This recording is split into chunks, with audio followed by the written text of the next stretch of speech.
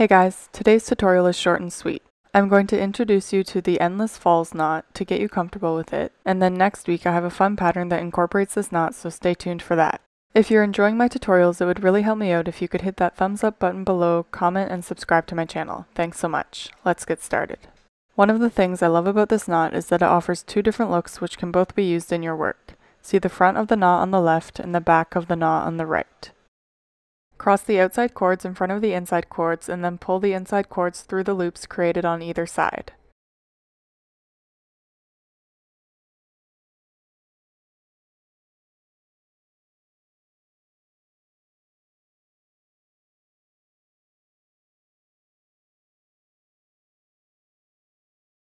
Repeat that process to create a sinnet of knots of your desired length.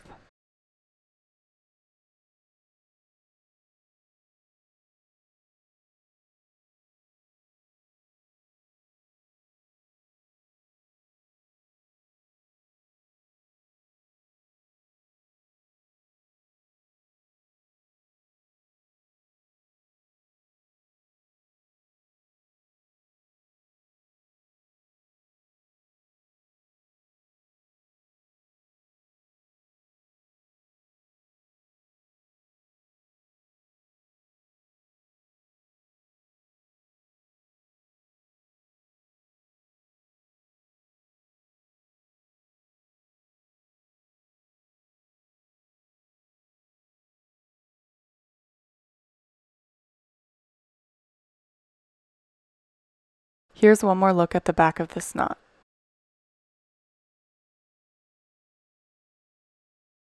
Thanks for watching.